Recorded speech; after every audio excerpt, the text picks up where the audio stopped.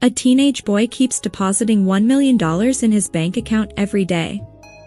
One day, Mrs. Mary, the bank manager, asks him to provide the source of all the money he's depositing. "I win it through betting," he answers.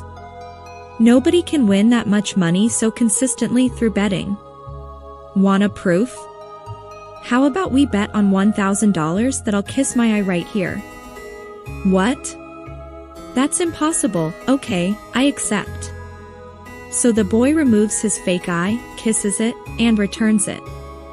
"Hand me my $1,000, please." Mrs. Mary got angry and decided to play again, so the next day she demanded a rematch. "Okay, do you bet on $3,000 that I'll lick my ear?" She thoroughly examined his ears, and after getting sure they're real, she accepted, so the boy removed his fake tongue and licked his ears. The next day, Mrs. Mary asked for a rematch, but no cheap tricks this time. "Okay, I bet $5,000 that you have tattoos on both apples."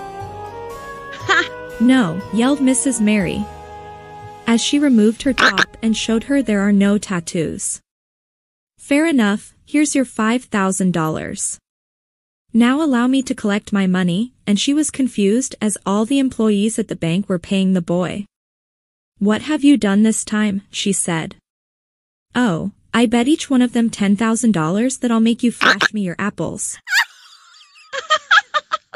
A guy comes back home to his small town from overseas at the end of World War II. The town plans a big parade for him the next day. He remembers that the day before he shipped out 3 years earlier, he left a pair of dress shoes at the shoemaker's for repair. He finds the receipt ticket and rushes to the shoemaker's to get them.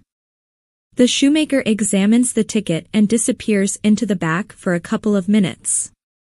When he returns, he says, "They'll be ready Thursday."